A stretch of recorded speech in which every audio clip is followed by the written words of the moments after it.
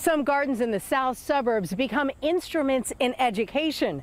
And today, the community shares in the harvest as well as affirms some young gardeners. A planned outdoor farmers market moved indoors with the rain earlier today in Chicago Heights. No problem. The students at the Barack Obama School of Leadership and STEM learned to adapt in the school's horticulture program. This is actually my favorite class, so every day I go home, I tell my sister everything about horticulture. She'd be like, what is horticulture? I'd be like, you don't have that at your school? She says no. What started as an after-school activity is now among the curriculum options with 5 gardens. I'm trying new fruits. I tried recipes like cucumbers and tahini. Oh, I'm telling you, that was good. I tried celery that was fresh out the garden. It's just so awesome. On Wednesdays, they host a farmers market.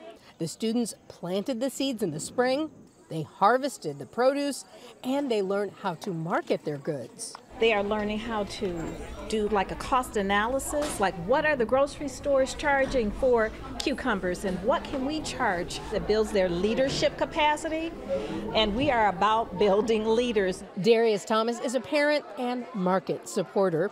He says the gardens are also teaching invaluable lifelong lessons. Sometimes you don't see the fruits of your labor right away, so learn how to have that patience and how to just believe that you're going to be able to see the results from the work that you put in. The students also learn about the reality of produce deserts around them.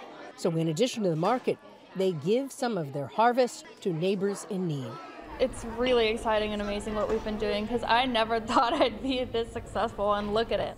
Their market will be open next Wednesday as well from 10:30 to 11:30. They do hope to extend market days and eventually expand their gardens, so stay tuned. In Chicago Heights, Leah Hope, ABC 7 Eyewitness News.